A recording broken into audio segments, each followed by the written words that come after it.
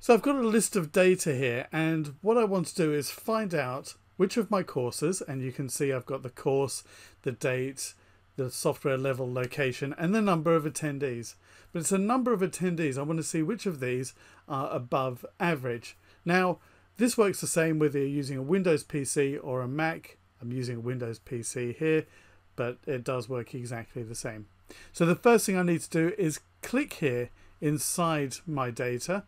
In this list, I now need to go to my data tab across the top. So I'm in my data ribbon, and over here, I'm still clicked inside my data set. I'm going to click on filter. And when I do, I now get my drop down arrows that allow me to do my filtering. And if you haven't seen about filtering, I do have another tutorial for that. I've got another one I think called Top 10 as well. Links for that are below. So what I want to do is I want to know the above average number of attendees. I'm going to click here on this drop down.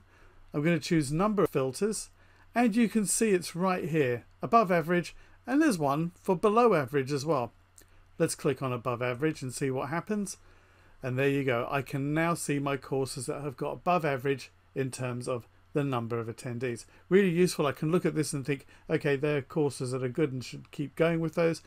I could also, clicking back here on this list, go to number filters and choose below average, and I can see some that maybe aren't performing so well, and I can have a look at what needs to be done there. So that is how you can use above average and below average using your filter in Excel. If you like this, do like the video, subscribe and share, and come back. And don't forget, I've got plenty more Excel videos, tutorials on Word, PowerPoint, Access, also some on photography and video too. Thanks for watching, and see you soon.